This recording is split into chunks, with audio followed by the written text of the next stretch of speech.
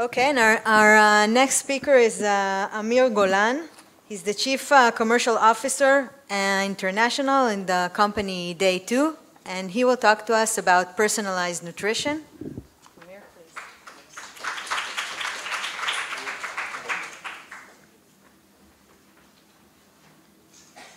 Hi, good morning. I see people from all over the world. So the ones that are coming from the US, happy 4th of July. Thanks for inviting me. I don't have much time. What I'm going to talk about is personalized nutrition. Most of it is based on science. Some of it is more based on our experience.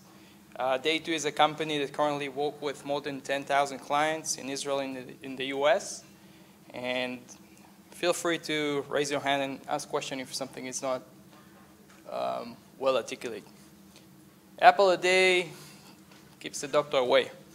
How many of you believe that this sentence is right? None of you? One? Okay, we'll get back to that later. But it's not easy to understand and to know what's good, what's the best diet for humans. So I'm waking up, I'm exercise, and then I want to eat healthy. Okay, many Israelis will choose rice cake, pirchayot in Hebrew, with low-fat cheese, and then the best of the best, the Jaffa orange juice, fresh, squeezed. Is it really healthy for us? Based on our databases, about 85% or more of that will spike dramatically on these combinations. And when I'm saying spike, I'm talking about blood glucose level. So they'll think they eat healthy, but actually, the blood sugar level will raise. Why is it not healthy? We'll talk about it in a sec. Best diet. This is the Time magazine, the cover of the Time magazine. Different years, completely different recommendations. Is it good cholesterol? Is it good to consume it? Is it bad to consume it? We have good cholesterol, we have bad cholesterol. Oh my God. As a consumer, I have no idea what I should do. How many eggs should I consume a day? Should I eat it at all? It's pretty confusing. But the science is changing, so the recommendation is changing accordingly. And then let's talk about diets. How many diets there are out there? I see some amazing dietitians within the audience. You know this issue, people coming into you and asking, I want to do the ketogenic. I want to do the Atkins. Explain me about the differences. There are differences, but there is not. For most of them, there is no long science that can show the effect for many years. But what we're trying to claim, that whatever the diet we're choosing, probably as a society, we can make some better choices. You look at these numbers. We're getting more and more overweight, obese, diabetic, and also cardiovascular disease, and many others. So what can we do different? The science of the company that I'm talking about comes from the Weizmann Institute, which is one of the top research institutions in the world. In addition, this specific science was published in the Cell and Nature, which one of the top two scientific magazines. Some of our investors in DAYTWO as a company is Johnson & Johnson, and we also work with the Mayo Clinic as the partners, but also run a few clinical trials with them. Oh, sorry for the designing here. I'm a bad designer. It's my fault. But doing this research, what they did, they took 1,000 people. I'm talking about the Weizmann Institute, about six years ago. 1,000 people, and they try to profile them, try to learn as much as they can about who are these people. So they collect a lot of information about them. What they're eating, they log their food. What's their genetic, the human genetic, the DNA. They sequence their DNA. What's their lifestyle? Are they exercising at all or not? And one of the unique stuff is the microbiome. What's the composition? What's the inventory of the gut microbiome? When I'm talking about gut microbiome, for the ones that are not familiar with that, I highly recommend to read about it because this is fascinating. this topic going to change the entire world, not just the nutrition world, also the healthcare, and basically it's connected with everything. So you look at me now and you see a human being, but what you can see is all the microbes that I have within me. And the number of genes that I have within me, some will say 10 times more, some will say the same number as the human cells. The genome itself, the richness of the microbiome is way higher.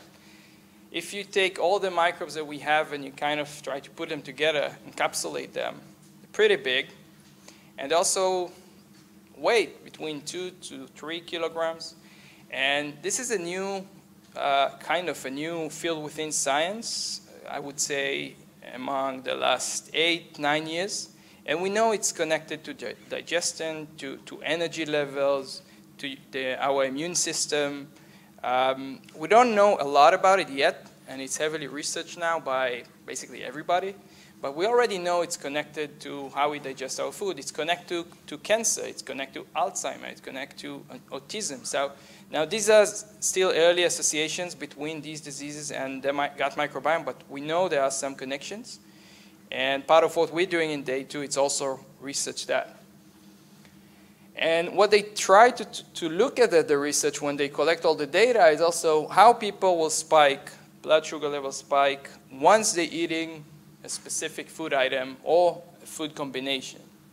And they chose this specific biomarker because, A, it's something you can measure versus like insulin, that it's pretty impossible to measure on 1,000 people effectively.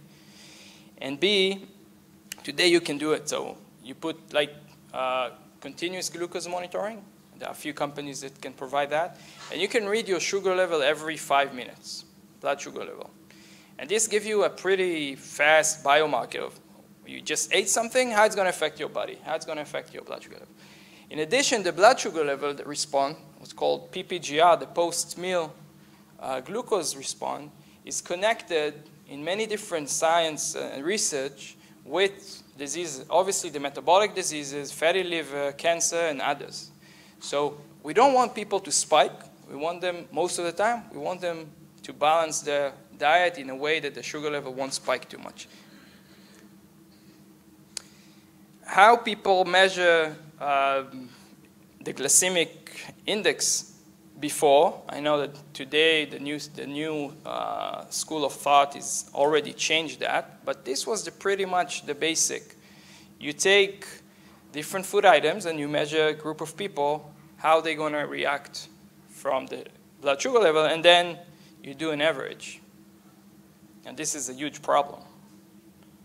Remember, 10 people, an average. Whoever dealt with statistic, let's put it this way.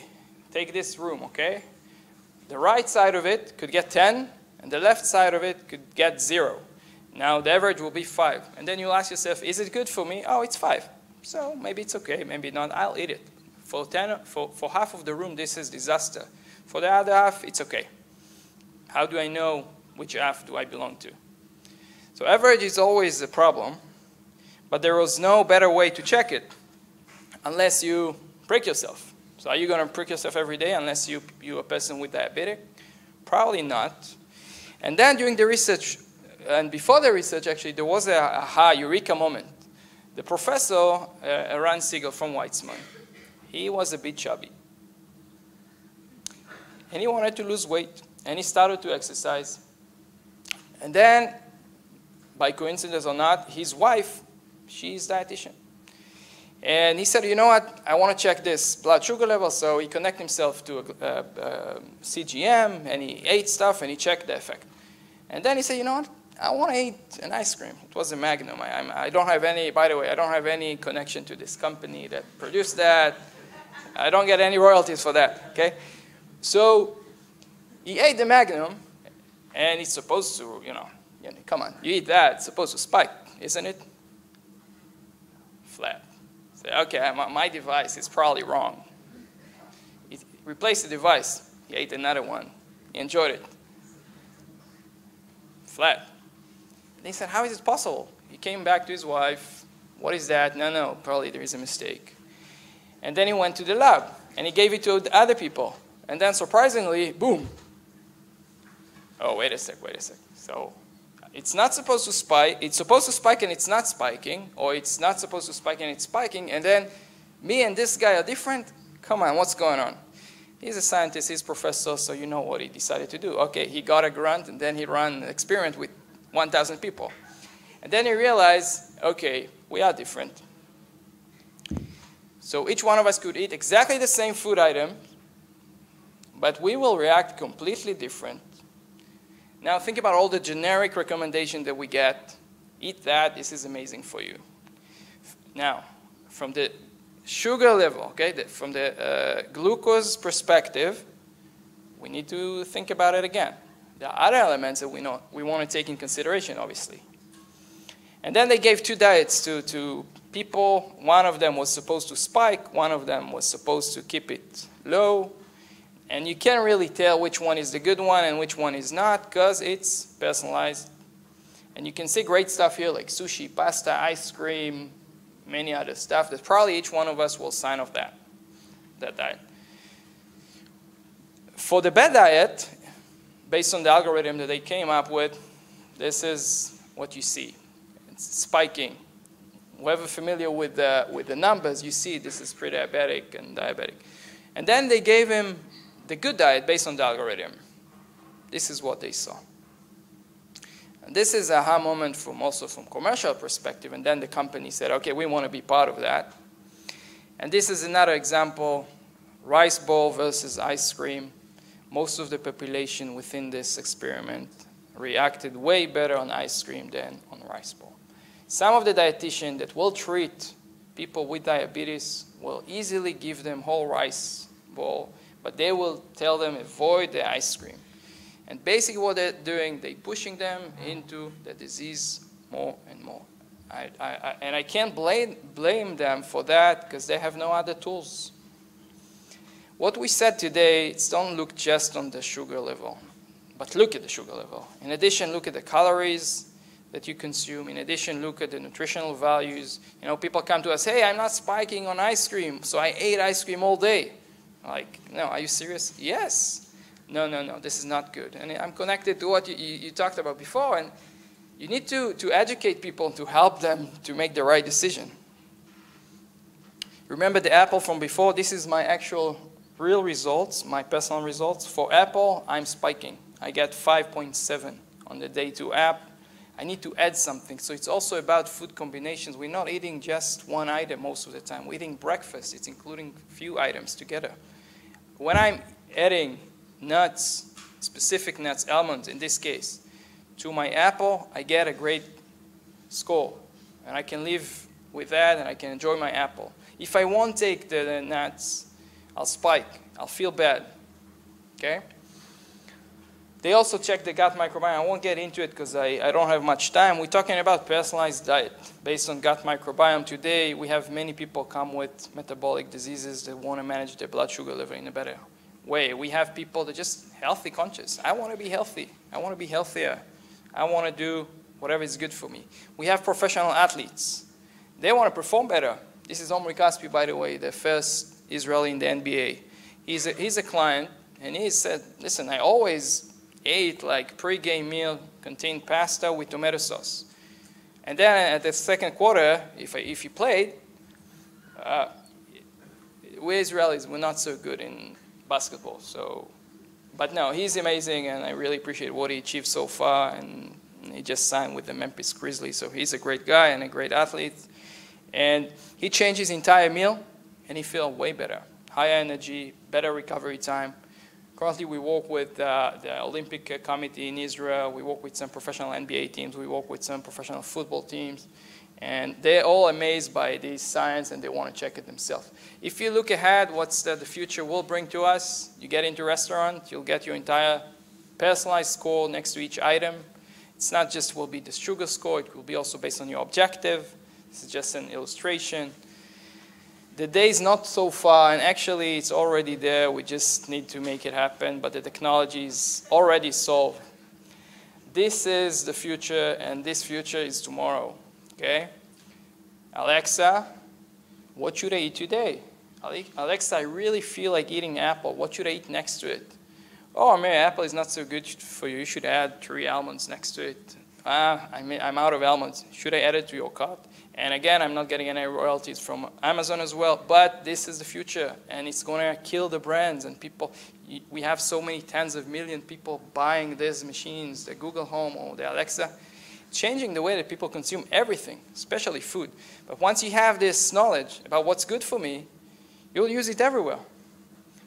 This is the app. This is how we work. We collect people samples, gut samples based on stool samples. We're sequencing it, and then after a few weeks, we provide them the personal result. They can sort through it. They can get what's right for them. Thank you very much.